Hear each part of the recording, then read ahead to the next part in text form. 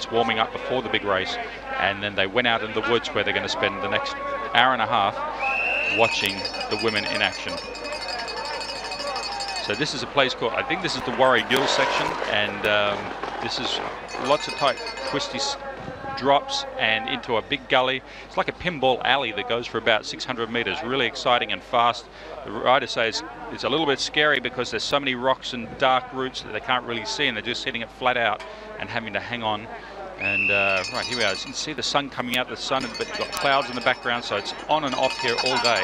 It was raining just before the start, and now it looks like it's a bright sunny day, but I can assure you it's only about 13 degrees Celsius and very, very windy. Julie Brissett going through there, closely followed by Sabine Spitz, and they're coming down through the A and B line. Sometimes in traffic, a rider will take the B line just to make sure that she doesn't get caught up behind a rider that has a problem on the A line. But there's Ren Chen 1 leading, and looks like Natalie Schneider in behind her, followed by Leni Byberg. So Ren Chen 1 has taken the lead. Schneider, who won the sprint eliminator the other day, the pro eliminator. There's our world champion, Wojciechowska, followed by Brissett. There goes the Italian national champion. And of course, that's Eva Lekner sitting there. And the green colours, you'll see there, we haven't seen the Merida green colours up towards the front of the women's race for quite some time. Good Marita Dala going through as well. The rest of the riders streaming through.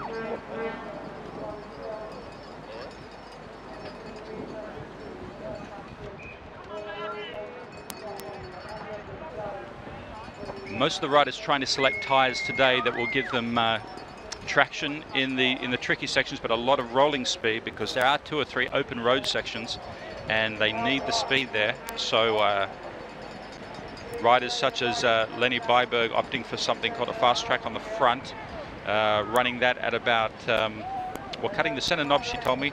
Is running a 2.0 on the front and running the Renegade 1.95 on the rear. But really looking for rolling speed. Now here she goes down. This is Ren Chen 1 showing her skill down into the gully. This is, you see the ferns and the greenness down here.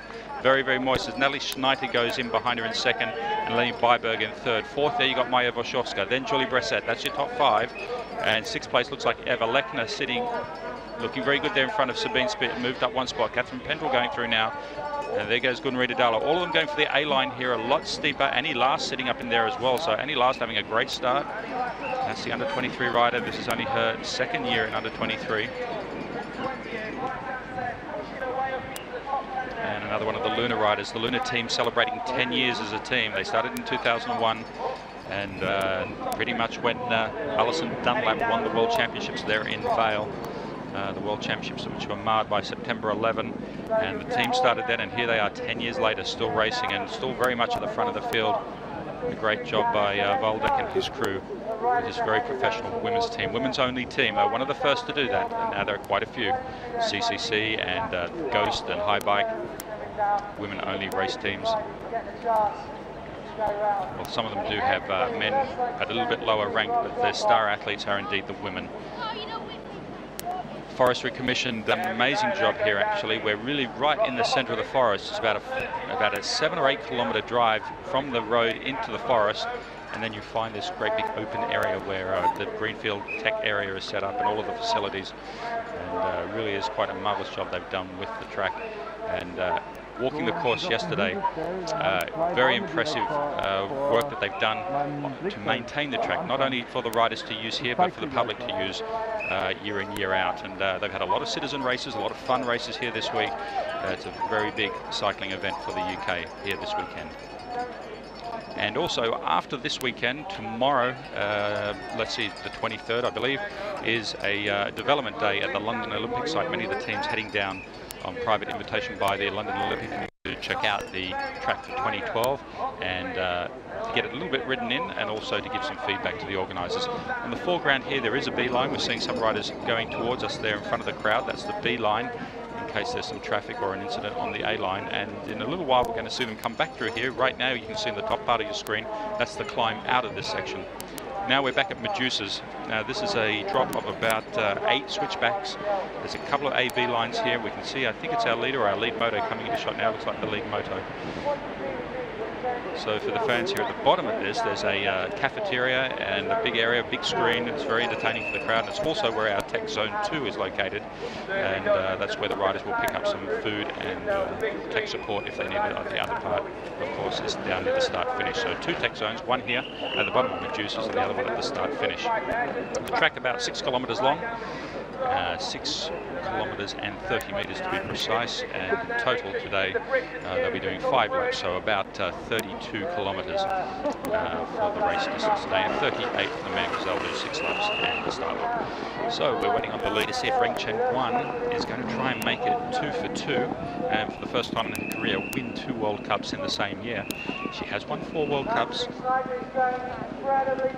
and communication a little bit tricky with Ren. She doesn't speak any English. She travels with a translator, but we did get some stuff out of her this week, and she really is looking forward to trying to win the overall with the Olympics next year. A lot of people saying that the Chinese disappeared after the Olympics, but that's not entirely true. She did finish 15th at the World Championships last year. Oh, she's down. She slid front wheel out there. She's gone down, and it's a lot steeper than it looks there, and she's swashed out the front wheel. Now that's going to rattle her a little bit. She is coming into the tech zone. She's got Natalie Schneider right on her tail now. So Schneider, the winner in Champery last year, catching right up onto the tail of Ren Chen 1. So any advantage that she was trying to build, she has now lost just by washing out the front wheel there. As I was saying before, the Chinese national program was very, very strong before Beijing, and they had some great results leading up to the games, but unfortunately didn't get the medal they were looking for. But to her credit, she finished 5th, and that is not a bad result at all at the Olympics. Didn't disappear entirely. In 2009, came back and won that round in Offenburg, and then in 2010, struggled a little bit, but did have a 15th place at Mont Saint Anne after she did win the world title in 2006 and under 23. So Ren Chen 1, now one of the top 15 women of all time in women's cross country, and despite the fact that not that much is known about her. She's born in the Jiangsu province of China, and she's been a member of the national team for 6 years now, and certainly doing China very proud by being at the front of this field. And we'll just see if that little crash has rattled her a little bit. It sometimes can throw you off your momentum just a little bit, but she's got incentive there with Natalie Schneider sitting right in behind her. Now that's Maya Wachowski's teammate there. It looks like plate number, I couldn't quite pick that up, looked like it was 49, one of the CCC riders going through. And yeah, that is Alexandra Davidovich. Going through plate number 49. She also competed, all 3 of the CCC riders competed in the Pro Eliminator the other night, and I must say it was a huge turnout for the crowds down there, hanging out of the pubs and outside on the footpaths, and Brian Lopes was racing, and we'll see actually Brian Lopes racing in the cross country later today. And but it's good to see a good mix of riders participating, and the crowd really, really did get into it. As I mentioned, Natalie Schneider winning that in the women's. So you can see the riders wending their way down through this 8 switchback section of Medusa, and really is a great spot for the spectators. They can see riders here for a long time, and also for the leaders, or sorry, the person chasing a leader can look down and just see how many switchbacks away is a lead rider from them, or whatever the gap is on the rider ahead of them. As I mentioned before, 83 starters, trying to pick up and see if we see Annika Beerten or Tracy Mosley come through. 2 of the top gravity riders racing here today in the World Cup cross country. Tracy mainly because it's in her home country, and as a reigning world champion has been out there trying to celebrate all forms of cycling this year, racing the Cape Epic and doing marathon downhills and all sorts of stuff, basically celebrating the sport she loves in all of its forms, and having a great time here doing the Pro Eliminator on Friday night, where she picked up 7th place, and right now racing for Team GB in the cross country World Cup. I think Annika Beerten finished 54th, it was, in Pietermaritzburg, and somewhere around there after being pulled out, but still managed to pick up some points.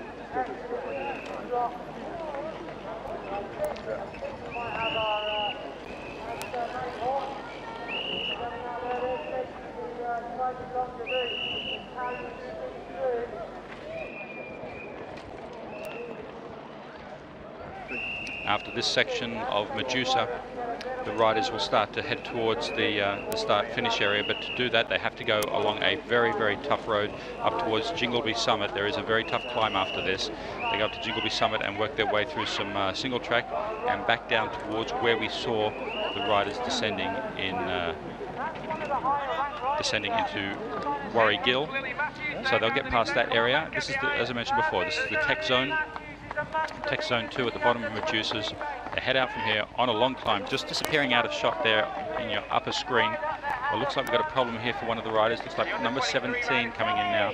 So that is a problem there for Tanya Zuckelj. So she's got a puncture. She's picked that up. It is a very stony course, and it is possible to pick up some punctures. And Tanya Zuckelj now looking for a spare wheel, and that's a big problem for her, the Slovenian. She was sitting 17th, obviously, in the overall classification. That's why she has plate number 17. And she was looking to move up on that position, and now having to deal with a puncture here in the tech area. And anyway, back now with the leaders. This is Ring Chen Wan in the leaders jersey of the UCI Mountain Bike World Cup. Plate number 1, yellow, and climbing very well up through here. So this is one of the climbing sections that I mentioned before. And no, actually, this is back round now to Warry Gill. So this is where there's 2 lines. There's a technical line there that the girls on the far side have taken, but you have to dismount. And I was talking with some riders last night about this line on the right-hand side, or their right-hand side, is actually a little bit longer, but faster and more efficient than having to get off and portage the bike. So I think you'll see quite a few more riders trying to use that. Even though it looks a little bit longer, it is actually a little bit more efficient. There's only one little obstacle on it, and it's probably only a second longer when you come at it with speed. It looks like Emily Batty and Gunrita Dale are both with ponytails there fighting it out, and just behind them Annie Last. The crowd waiting for them at the top of the hill. This is with about 1.5 kilometers to go back into the start-finish area. Ring Chen Wan has managed to pull away again on Schneider, so yeah, again the riders battling up through this section. I'm really not convinced that this is the most efficient way to get up here. We saw Ring Chen Wan go off to her right-hand side to our foreground, and we see another rider doing that. That's the Seuss coming through, and I honestly think that she's managed to maintain her rhythm and pick up a couple of spots as well. So I don't know if some of the team managers might be watching that for the men's race, but that was definitely the way I looked at it yesterday. Felt that the right-hand side might be a little bit more efficient and easier, especially if there's traffic. A lot of the men can ride up through this section, but it is an odd one for you, not getting your crags to hit on the rocks. And it's a little bit trialsy, but if you hit it just right, you can really nail it. But you can see there the riders electing to go to the right-hand side because of traffic concerns, and they will pick up 1 or 2 spots by doing so. And just after this, you crest a bit of a climb, and I think you might find that on the last lap, if we see a Schurter and Absalon, and there's a replay now, Ring going down. Let's see how quickly she regroups here. She battles a little bit to get her foot back into the pedals. Not losing any skin there, but certainly just rattling her for a few moments. But going out on the lead again now and looking very strong, as we see Gunrita Dale, Emily Batty and Annie Last. Emily Batty, under 23 rider from last year, now an elite rider, and Annie Last in her under 23 category, chasing down Julie Bressette. Moving from plate number 20, she's moving up to the top 10. So great start and a lot of motivation for Annie Last here, with many, many British supporters wishing her all the best here.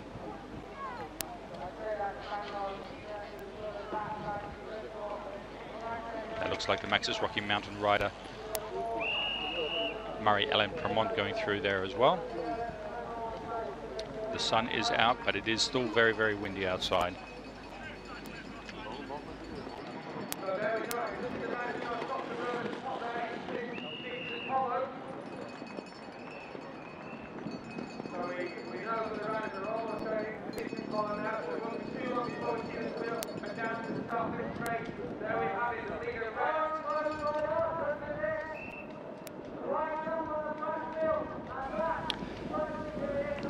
And there looks like one of the Chinese teammates going through there as well. Ring Chen Wan not alone this week, it appears. She was alone down in South Africa representing her country, but so I pick up for you who that second Chinese rider is.